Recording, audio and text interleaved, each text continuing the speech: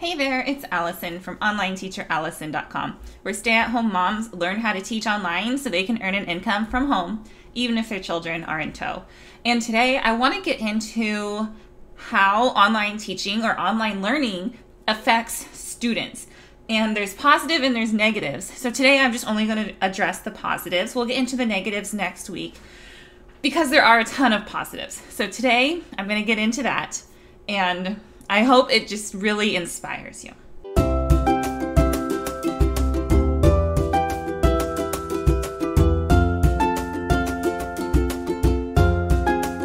For today, I really have no formal scientific evidence. So I want to talk about the online learning of 2020. And people tend to cringe and have really negative feelings and emotions when you think about this because it was an awful time. I can't think of anybody who thought, yeah, 2020 was just overall a great year. When I look back on 2020, I think there were some ups and some positives, and one of them was learning how to teach you how to teach online. But when I think about what was going on just worldwide, yeah, right? So when parents think about their students having to log in for, in some places, over an entire year. California, I know they were virtual learning for over a year. So when parents think about virtual learning and online teaching, that's kind of where they go. But this isn't where we're going today. If you caught last week's video, I did talk about what online teaching is and how there's two tiers. There's the tier where you are in the classroom, and then there's the tier where you and I fall in, which is the fun stuff. And if you want more information on it, go ahead and check it out. I've got it linked, and hopefully that clears that up for you. So no scientific evidence, just my observations, okay? As a non-classroom online teacher, we're not talking about the classroom. We are just talking about the extras that students do from home because it's fun, because they want to, or because they're homeschoolers and they like the flexibility and that's the class they chose. You have more choice here. So one of the biggest positives is it's a smaller class size. When I think about the classroom, my classrooms that I've had anywhere from like 21 students-ish, I can't remember the exact number, to like 30-something. Those are massive class sizes. And when you think about the kids that really need that extra special attention, it's really hard to give it to them. Or you give them all that extra special attention and then the other ones don't get their extra special attention. So I do want to say right now, I recognize that online learning is not a good fit for every student. I realize that and I understand that. That's going to fall in the negatives. So we'll talk more about that next week. So for today, this is where it's really the kids that are loving it, the kids that are thriving and that are really getting something from these classes and look forward to it. So first and foremost, a smaller class size. You can have as small of a class size as one. Some teachers, you can charge more if you do a one-on-one class. So one-on-one tutoring tends to be a little pricier because you don't have other students, filling that cash bucket at the same time. Your sole focus is on that one student for however long the class is, 30 minutes, an hour. Where if you do a small group class, let's say you only want 5 kids in there, those tend to run a little less expensive because if you have all 5 kids, you might make more than if you made that hour tutoring one-on-one. But there's also the ESL platform, which I talk about a lot because it's where I have my main experience. And that's one-on-one for the most part. There are some platforms where it's not, like Palfish. And I'm not even sure if Palfish is still around. But Palfish was very much small group. And when you think about VIP Kid, they were kind of moving. They had small groups as well. And when I say small group, I only mean like 3 to 5. 5 is really the higher end of a small group. So these kids that need this attention or thrive in smaller groups really benefit from these online platforms because they can find a teacher that resonates with them and has a class size that fits for them. I always thrived better in small group environments, even as a kid. Like big old spaces, I always have to hype myself up for it. Like I have to know it's coming. So in the classroom, I always spoke up more when it was a smaller group. And that's the same for some of these kiddos as well, is they have that empowerment and that ability to learn the way they learn and to learn how they learn and kind of make that notice about themselves. They also learn how to, I'm looking at my notes over on my other screen, they learn how to connect and communicate with others from different countries and backgrounds. So if you think about a small group, let's talk about OutSchool. They're global. You could have students from everywhere. And I always like to use the first couple minutes of class just to kind of do some introductions.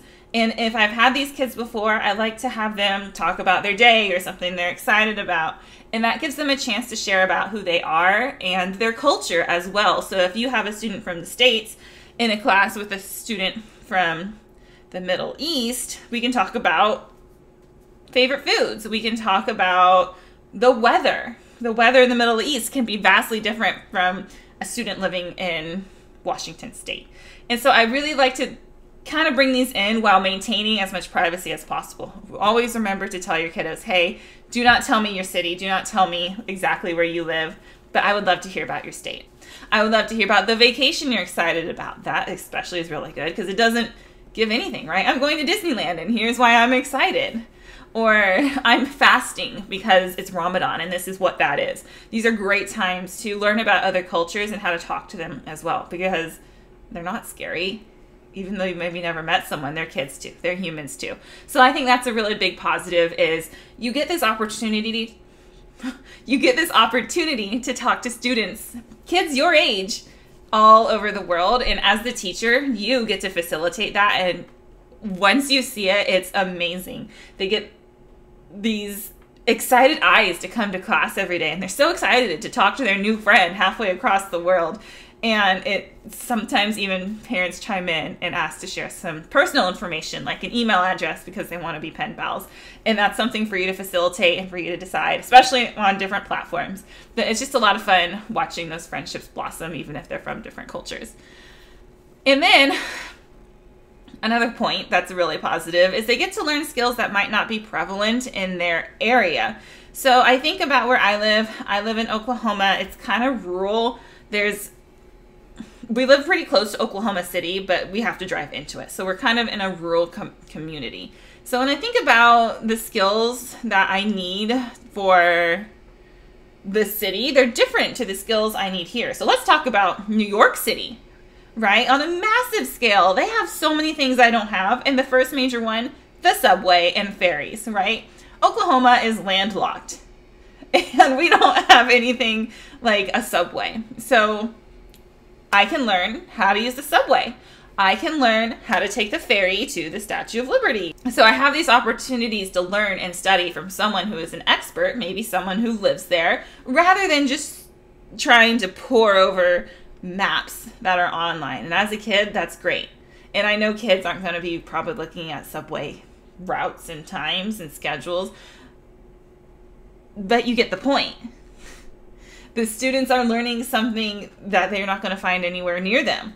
I'm thinking in my neighborhood, I can't think of any cooking classes. If I wanted to learn how to cook, I can find a class. You can teach it. You know how to cook cannolis because you're Italian?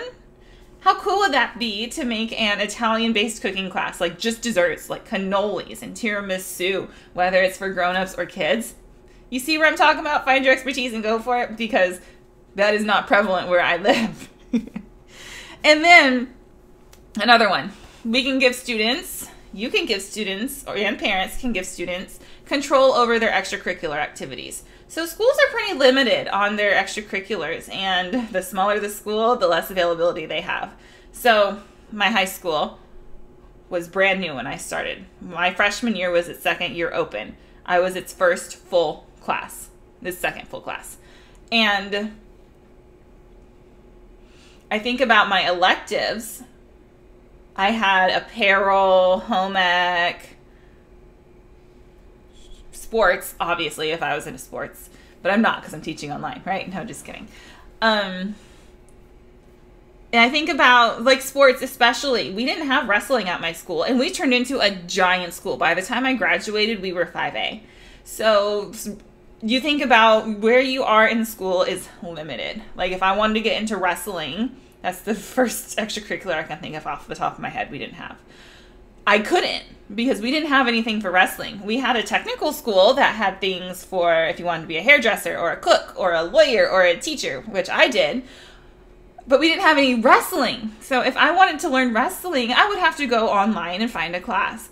And back when I graduated 12 years ago, online learning wasn't a thing. Online learning is booming now, and it would be so much easier to find wrestling now than it would have been 12 years ago. So students have the option to really customize their extracurriculars. And even though they're taking these extracurriculars at school, and those still are probably mandated, they can find something extra to do on their own time, like friendship bracelets. I've told you I taught how to make friendship bracelets. You're not going to learn that at school. You might learn it at summer camp, but I never went to summer camp. I learned it from one of my friends. And that's exactly what teaching online is. You are taking your expertise and teaching it to your students, your friends, if you will.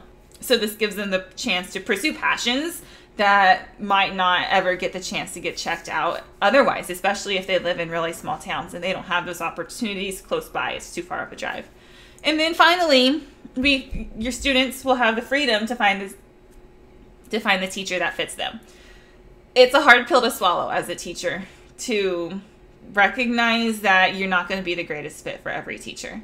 Some teachers really like to lecture, and that's their teaching style, but not everyone learns that way. Some teachers really like group work, but not everyone learns that way. Some teachers are really hands-on, and they have hands-on things that students do with their hands, but not everyone learns that way. So you have to recognize as a teacher that you are still great. You are a good teacher, even though little Bobby might not be learning from you as best as he could. And that's where the challenge comes in as any sort of teacher, especially as an online teacher. You have to recognize that little Bobby might be a visual learner and you're doing a lot of just like lecture-based stuff. That's when you kind of tweak your already created lesson. If you haven't done this already and you haven't pre-planned for it, you're new, it's okay. That's when you add something visual for Bobby, something he can print out, something he can create to help him learn. And that's how you appeal to the masses. You really think about all the different learning styles and how you can cater parts of your class to each one so they all get something beneficial to them. So then the freedom to find their teacher is just the most freedom in the world. I want you to think back to college. When I was in college, let me tell you, every time I had to pick my new semester schedule, I scoped Rate My Professor. Let me know if you scoped Rate My Professor. Like, let me know in the comments or shoot me an email or something, because I know I couldn't have been alone. And if there was a teacher that was known within my major for being like a hard nose or like known on Rate My Professor, then I kind of tried to avoid that teacher. And it wasn't perfect. I couldn't always. But that's what it is, right? Why can't we grant these little students the same thing?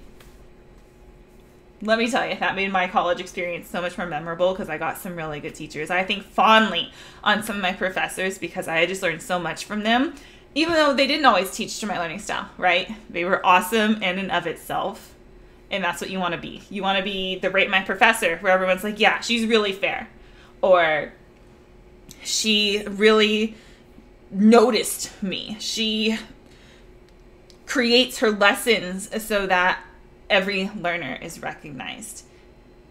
And that's great. And that's how students find the teacher that fits for them. All right, I know that was kind of rambly, but as you can tell, I love online teaching, and I just love watching these kids learn and grow. And that's a lot of the positives I've seen. And there's no way that this is all encompassing, but it is some things I've seen pretty prevalently. And I have had some students come back to me for over 100 classes. So I've gotten to know some students and how to teach them. And I've gotten to like watch that change in their eyes. And it's really great. So stay tuned next week because we are talking about the negatives. And, it's kind of yucky to talk about, but it's important that we talk about it.